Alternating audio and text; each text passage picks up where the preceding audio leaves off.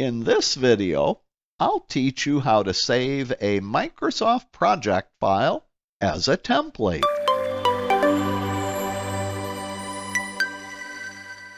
Have you ever saved a project file as a template in Microsoft Project?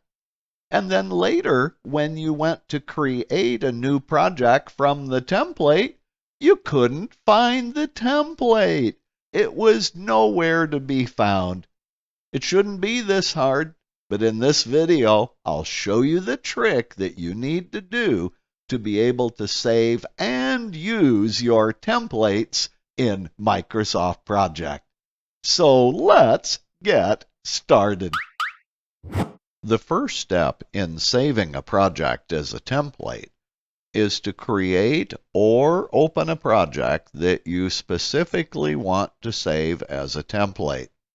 What I've done with this project is I created a new project from Microsoft's built-in software development project template. Then I modified the task list to make sure that this project is a high quality. Next, I built my project team with generic resources, and then finally, I assign resources to every detailed task in the project. So this project is now ready to save as a template. To save it as a template, I'll need to click File, Save As, and then Browse. In the Save As dialog, I need to go to the location where I want to save my templates. Well, I have a specific folder in the Documents folder. It's called Custom Office Templates. So I'll double-click there. The name I want is PMO, Software Development.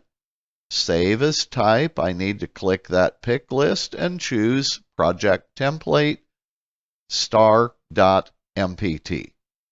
Then I can click Save, and Microsoft Project will display by default the Save as Template dialog. Generally, what I like to do is to select all of the checkboxes and then click the Save button. When finished, I can go ahead and close this project. The second step in saving a template is a step that is non-obvious and most people miss. After you've saved your project as a template and closed it, then go to the Backstage and click the Options tab to display the Project Options dialog. In this dialog, click the Save tab to display the Save page. Near the bottom of the dialog is a Save Template section, where there is an option called Default Personal Templates Location. That is blank by default. Click the Browse button and then navigate to wherever it is that you save your templates. In my case, it's in the Documents main folder, Custom Office Templates subfolder.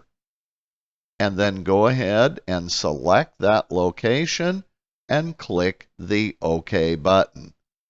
Then click the OK button to close the dialog.